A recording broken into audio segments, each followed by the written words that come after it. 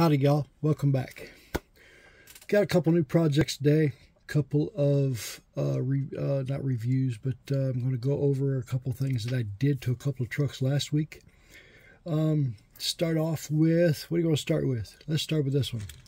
This is my Greenlight Dodge Ram 2500. We jacked it up, put my favorite M2 tires on it, kept the original rims that were on the truck. Left the snow plow. I figured the new owner can take that out if they want it. We're just going to list it like it is. Put a new back rack in there, one of the new ones that I got. Put in my new auxiliary fuel tank. Got the exhaust on there. Flip it over a little bit. Got a new exhaust tip on there. I put a new tow hitch on there because this truck didn't come with a tow hitch. Other than that, I think it turned out pretty good. So what I also did is after I got that done, I decided I liked that one so well that I wanted to do one of my Ertls. So we went ahead and did one of those. I left this one out to show you the difference between the two. First of all, look at that front wheel, the way they put that on there. They could have trimmed that back just a little bit. I thought maybe they had it on backwards, but if you flip around backwards, it's the same on one side as it is the other. So it's kind of a crappy wheel and tire design. Anyway, I took the Ertl Dodge Ram 3500. I did not jack this one up because it had plenty of tire clearance on it when I put the wheels on there. Got the diesel exhaust tip on there. Put a Greenlight tow hitch on the back of it. If you've seen these Ertl trucks before, you see all of them have these big fifth wheel holes in the back. So I took one of these spare ones I had from Greenlight and I stuck it in there just to kind of cover the hole, and I think it looks a little better. Used one of my recently acquired 802 Customs back window rack. I had to trim it down a little bit because they're a little bit wide for these Dodges. And then I put in one of my new auxiliary fuel tanks in there. Painted the inside of the bed, painted the mirrors. I was going to paint the fender lights, but I never did get around to doing that. But other than that, I think we turned it from a mediocre truck into a way better. So again, this is what we started with, kind of plain Jane. And that was one of the biggest things that had to go, is that tow hitch that Ertl puts on there. That thing is ridiculously large. And I think we made a very big improvement by what we put on there.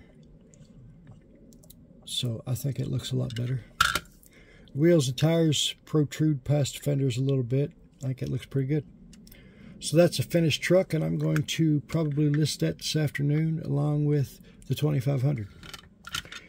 A couple of other projects that I worked on. If you saw my last video, you saw I bought these patina trucks. I have since changed the chassis on them, and I put a chassis on there with a normal ride height. These wheels and tires are probably not going to stay on there. That's just what I had for now. The wheels and tires were on that. I just basically swapped the chassis with this black and silver one. And I think it actually doesn't look too bad on there. So I may glue this together and put this on, list this on eBay and see how it goes. With that color scheme and those wheels and tires, that don't look that bad. Not my style, but I bet somebody'd like it. Auto World makes 3 different chassis. They make the lowrider chassis, which is on this truck. Then they make the regular ride height chassis, which was originally on this truck. And then they have the 4x4 chassis, which I don't have one of those out right now. This is my Brazilian truck that I got. I also did the same thing. I just swapped the chassis out on it so it could have some higher wheels and tires on it so that it looks more of a ride height truck than lowered. So the other thing I forgot to mention to you, these Ertl rims and tires, these are very difficult to work with, so instead of working with those, I just scrapped them. And since I had just bought this new 2018 3500 tow truck, those are the rims that went on to this Ertl truck. So that was the other thing I swapped out on them. Still working on my Ford 94 Ford Dually. I didn't hit a roadblock. I need to get some JB Weld because there's a little bit of a gap here between the fender and the truck on both sides. A little bit of gap, you know, all the way around the fender that I need to fill in with some JB Weld, and then that truck should be ready to get started with. This other truck project that I'm working on, my crew cab Chevy.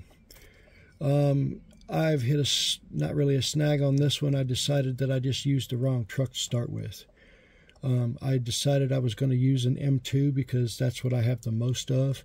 And then after I thought about it, I realized that you guys know as well as I do, the engine detail in the M2s are just so much better.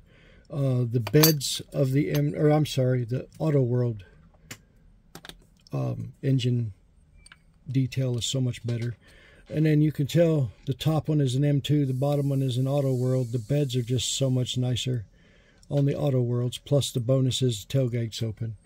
So that's a bonus of using the Auto World over the M2. So what I'm going to do is I'm going to scrap this original idea and I'm going to start over, and this time I'm going to use the Auto World to build this truck. So this project's going to be delayed a little bit longer. Also, when I was out and about today, I was in a drugstore and I ran across these Hot Wheels dumpster trucks. I don't like the Hot Wheels trucks that much because they're just way too small. But the bonus is for $1.25 a piece, it comes with 2 dumpsters, which is basically what I wanted. So for $2.50, I just bought 2 dumpsters for my future diorama when I ever get that started. So I guess that's all I got for you today, guys. I thought that was going to take a little longer. Oh yeah, one other thing I did. If you watched my video last week, this new Super 10 Chevy had a blue windshield in it. I've already swapped that out and put a clear window in it, so I think it already makes it look 100% better. So that's what else I did. That's all I got for you today, guys. Y'all have a good day, and check back next week. I'll have more. Bye.